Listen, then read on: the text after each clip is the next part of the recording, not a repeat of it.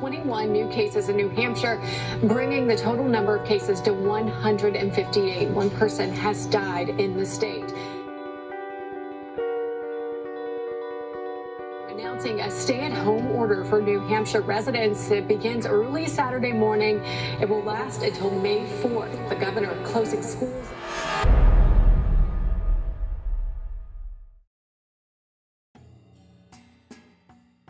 One of the first things that I noticed was the toilet paper. It ran out of the stores all of a sudden. It was there one day, and then the next it just wasn't. And it was literally gone from every store you went to, like the grocery store, Walmart, Target. Anywhere that you can think of that would sell toilet paper did not have it. Stores are very limited on certain supplies like Germ-X, hand sanitizer, toilet paper, paper towels, like paper needs. Amazon. The toilet paper, it takes about like a month to get here now. It's all sold out, like, which is crazy because it's Amazon. You wouldn't really expect something like that from such a big company, but, you know, all the toilet paper's literally gone. I mean, you can't get any. We ordered, it was just a small amount of toilet paper, literally like a package of about 24 rolls, and it's not gonna get here until May. I'd say a lot of people's daily lifestyle has taken a drastic change because normally you don't see people walking out midday during the week or, you know, going to the stores, and stores are always busy now for this reason. After the toilet paper, people started to hoard things like pasta. All the canned food was gone. All the meats were gone, the cheese, the milk, the bread. After that, everything pretty much started to close, or it was closing early and you couldn't really do anything anymore. Coronavirus has significantly impacted my way of life for the past couple weeks. My grandparents, aunt, and uncle are all significantly at risk for the virus. The virus could take many lives, including that of my family's. Thus, I have been stuck inside of my house, doing absolutely nothing but playing video games and doing schoolwork. Pretty soon, like, we couldn't go to school, and we're doing this now. If you go to the mall, it's like, usually you would expect for it to be packed, like any given day of the week, you know. Parking lots are full, there's people there, but you go now and there's nobody. And that goes for anywhere too. I mean, restaurants, stores, everything is closed.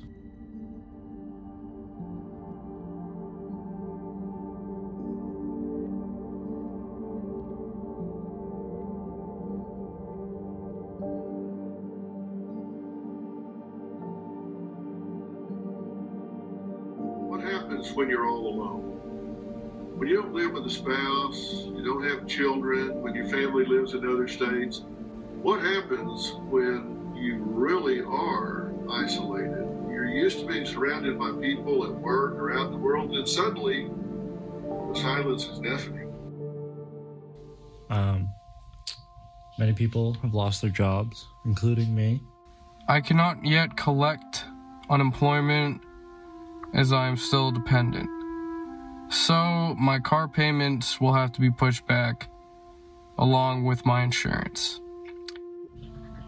A lot of things started to change at work too.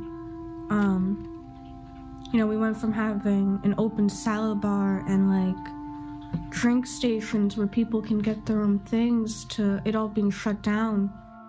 We can't have people touching things. We have to practice social distancing, and everything's done on our end now. I mean, we handle all the food, all the drinks, we hand it to them, we use gloves. Hi, my name is Darcy. I'm a senior at Salem High School, and this is what I've been doing during the coronavirus outbreak. I've been quarantined in my house for 27 days now. For the past couple of weeks, many people have been out of jobs and stuck inside, such as me. I've been running and walking, trying to stay in shape for soccer season because my spring season got canceled. I'm a little upset that a lot of the senior activities are getting canceled. Coronavirus may last till June or July, depending on the circumstances and whether people follow social distancing and staying home and staying safe. Being home all the time has been kind of difficult. I do wish things were open because I enjoy going out, I enjoy having things to do, and it really makes me feel like I've taken that for granted now, not having those things to do. But I mean, is it a big change like this really a bad thing in people's life? Probably not. At least we're not the class of, 67 through 71 that got faced with the draft. Like, I could be drafted off to war. Like, our lives are really not that bad, if you think about it. Yeah, we're missing some milestones, but, at least we're not getting shot at. We interrupt this program to bring you a special report.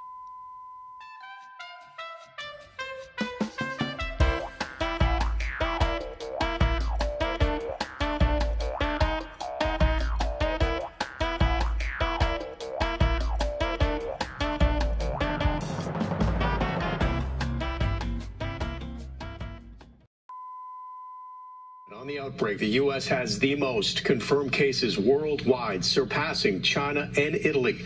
Global deaths from the virus now more than 30,000, 10,000 in Italy alone. U.S. stock futures are down after the president extended social distancing guidelines in the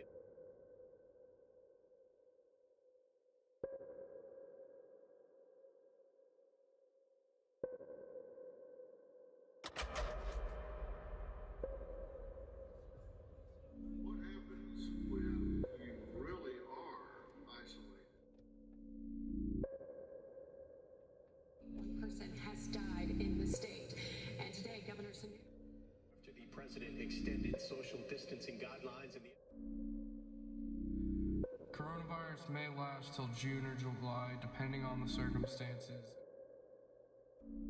Is it a big change like this really a bad thing in people's life? Probably not. Being home all the time has been kind of difficult. I'm a little upset that a lot of the senior activities are getting canceled.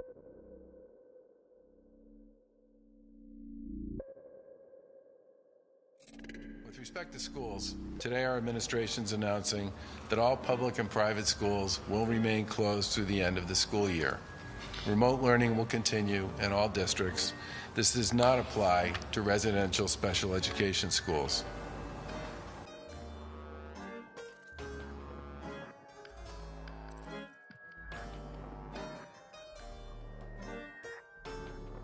I'm glad to be out of high school, and I'm glad that it will just be over with in a matter of time, and I don't have to actually deal with people at school. I have found myself to be a little more productive, actually, now being able to do everything at home, because I think I can actually concentrate better, not being in that school setting. It's been fun, actually, for me. I've been catching up on shows. I watched Tiger King, which I really enjoyed.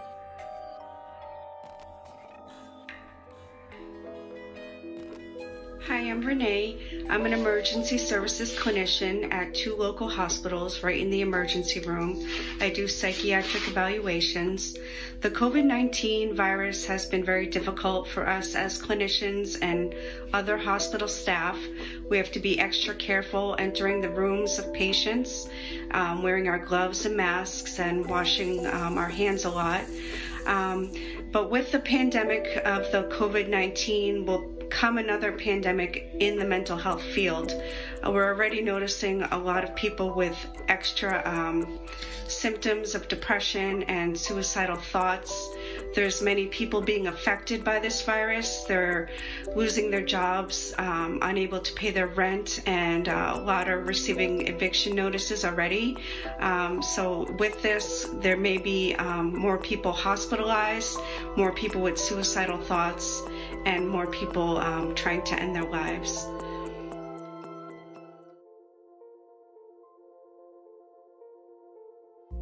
Sununu is calling the plan Stay at Home 2.0. Starting May 4th, hospitals can begin time-sensitive procedures, including MRIs, CAT scans, and knee replacement surgeries.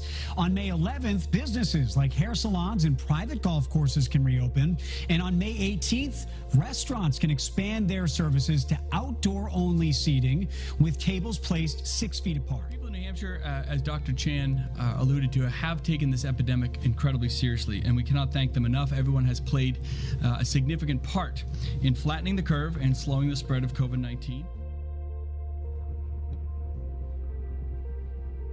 I think that this virus is affecting people in a lot of different ways.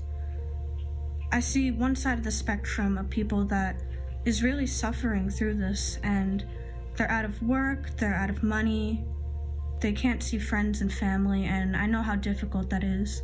But then I think there's also the other side of the spectrum of people that are really using this time to their advantage and see this more as an opportunity for growth and to learn and to really find yourself and go out and experience the world, because we have so much time on our hands now. There's not really much else we can do. So I think now is a really good time to do that. You know, just keeping busy. I've been baking too, which has been a lot of fun. I think that they're promoting that we will see the end of it soon, and I just feel like that's a bad thing, because I feel like people are just gonna be like, oh, well, we don't have to do this stuff anymore because it's gonna end soon. So then I feel like it's just gonna keep picking back up. With things reopening amidst the peak of this virus, I think it's really gonna give a lot of people a sense of false hope, because it really is too early, I think, and I think we are gonna see probably a second wave of the virus through this. I honestly think that opening things probably should have been pushed back a little further. I don't think that there's any need to really rush into that sort of thing. I think we really need to just wait it out and make sure that everyone is staying home, staying safe. I don't really think that opening things should be a top priority right now, because at the end of the day, that really is just putting more people at risk to the virus. And I think that continuing to limit our interaction with people should be the top goal.